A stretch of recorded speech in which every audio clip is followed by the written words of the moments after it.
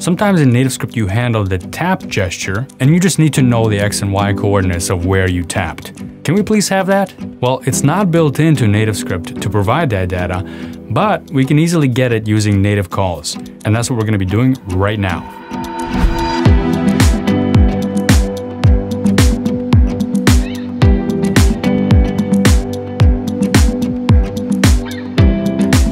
Hey everybody, welcome back. This is Alex. If you're new here, please consider subscribing to this channel. You'll get NativeScript tips, tricks, and tutorials. And you can ask me questions about NativeScript in the comments down below or on Twitter. I'm at Digitalex over there. Just like I got a question from Adam, who's trying to get hotspots on images. He wants some parts of the image to be clickable. And yeah, you can do this in NativeScript for sure. There are several different ways of doing this. One way that's not as performant, that might be intuitive, is to create a bunch of transparent buttons or labels on top of the image where you want those areas to be clickable, and then handle the tap event there in those specific areas. But we're gonna do a more performant way of doing this. And we're gonna be doing this in two parts. In this part, I'm gonna show you how to actually detect taps on an image. And this actually would work on any UI element in NativeScript, because we're gonna be handling the tap gesture, and we're gonna be reading the X and Y coordinates of the tap event using native API calls in iOS and in Android. And then in part 2, which is coming next week, I'm going to show you the rest of the tutorial on how to actually get an image map and translate those coordinates that we get into clickable areas. All right, here we go.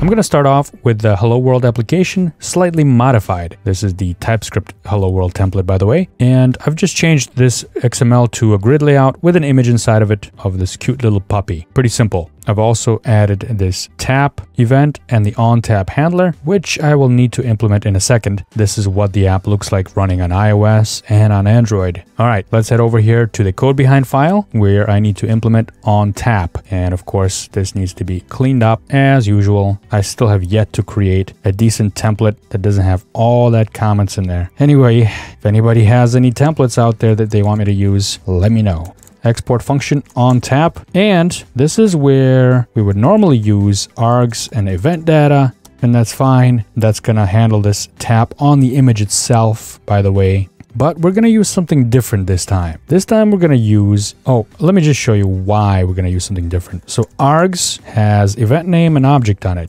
Great, but we're gonna type this differently. We're gonna type this as gesture event data, and I'm gonna import that. So right now, you can see that my import actually is from the new @nativescript/core namespace. And if you see my video on these new namespaces, check that out if you haven't. You'll know not to use the old TNS core modules namespace along with nativescript/core, because that's gonna double your memory footprint. Unless you implement a fix, which I show you how to do in that video. I'll link to it down below. For now, I'm just going to leave this alone because we're just doing a demo. But normally you don't want both of these types of imports in the same app. So you could do something like this, TNS core modules/UI/gestures. All right, I'm just going to leave this as the default imported one. So we're using gesture event data, getting back on track here. And args dot, you can see that we have a lot more different things available here, which we can now use. By the way, I know that some of you are going to say, oh, why use the tap event if you want to get the location of the tap on that image? Why not use the touch event? Well, we could use the touch event, sure. But what if you're binding the touch event somewhere else and you don't have the ability to use the touch event? Or you must use the tap event for some reason or another. Now the touch event, sure, that'll give you the X and Y coordinates of your touch. Then you're going to need to write extra code to figure out whether it's a touch up or a touch down. And that's not such a huge deal. But I want to focus on showing you how to do this with on tap for those special cases when you might need that, because that's the not straightforward way of doing it. And a lot of things I do on this channel are things that are tricky, things that are not straightforward, and things that you might not find in the documentation. And that's what we're doing here. So I'm going to go ahead and use some features here to find this out, the location of the X coordinate. So I need the X coordinate. I'm going to set that initially to 0, and Y I'll initialize to 0 as well. Now we're going to be using iOS and Android, and you're going to get different results on iOS and Android, and you'll see in a second. So I'm going to differentiate this. I'm going to say if we're on iOS, Then I'm going to execute some code. That's for iOS. Otherwise, I'm going to execute some Android related code. And finally, I want to go ahead and print these out. So console log, we're going to get the X value, and then I'll just print out the Y value as well here once we get that. All right, so if we're on iOS, we're going to get args.ios. We're going to go into the native layer here. So as you can see, iOS is actually typed as any type in TypeScript. We're getting the underlying native iOS UI gesture recognizer. And then that has a function on it. So we're not going to get any IntelliSense help here, but the function is called location in view. All right. And we're going to pass in args.ios.view.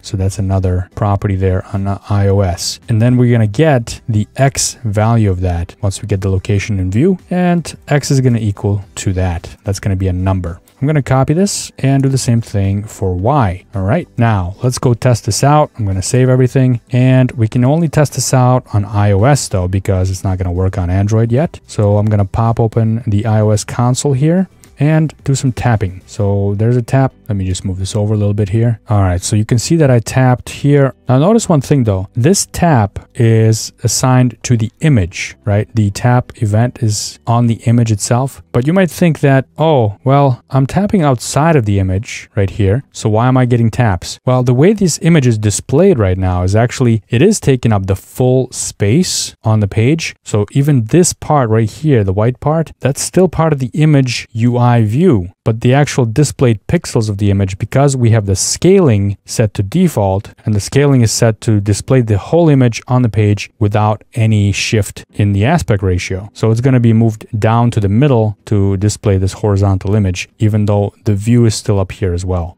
That would explain why we're getting these taps outside of the visible image area. So if I go in the corner here, you can see that we have X and Y 4,4, and all the way on this side 370, 5,5. Now these are not pixels, these are device independent pixels, or DIPs. And I talk more about the difference in between those in the styling courses on nativescripting.com, where I go into details about gestures as well. So we're getting that. Now it's a little different on Android, and you'll see in a second why. So if we want to get the X and Y coordinates on Android, the code for it is actually simpler, but we're getting different values. So it's going to be args.android.getX. That's pretty straightforward, isn't it, compared to the iOS side? And then for Y, we're going to get args.android.getY. However, these are not going to be dips. These values that we're going to get are going to be pixels. So if we head over to our Android console and open the Android simulator or emulator and tap in here, you'll see that we have 2617, and on the other side we have 105517. So the numbers are pretty big compared to the iOS side, and that's because we're using pixels and not dips here. So we need to convert these to make sure we're speaking the same exact language here. So I'm going to use some utilities to do that. I'm going to import utils, and that's coming from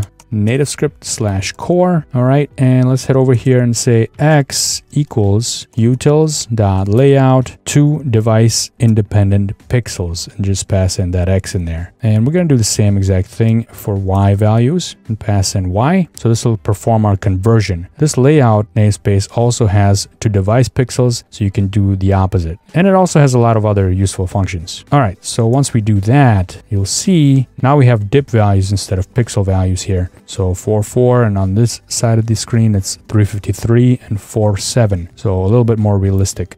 So now wherever we tap on this image, we're going to get the location of X and Y coordinates in both iOS and Android.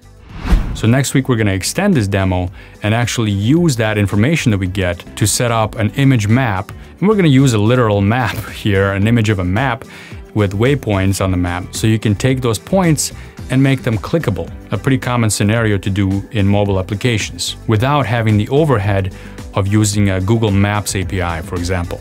So subscribe to this channel so you won't miss that. And you can also ask me questions on Twitter. I'm @DigitAlex over there. And I will see you in the next video. Happy native scripting.